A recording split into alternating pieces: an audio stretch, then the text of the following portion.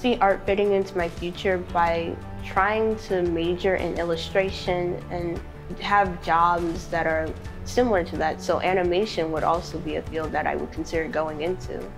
I plan to go into game development where my art can take its own form of life, and I'll be able to, and other people will be able to see the world as I see it. I think that's something that will never go away or will always be a constant in my life is art. And I'll always have that to rely on when things get uncertain.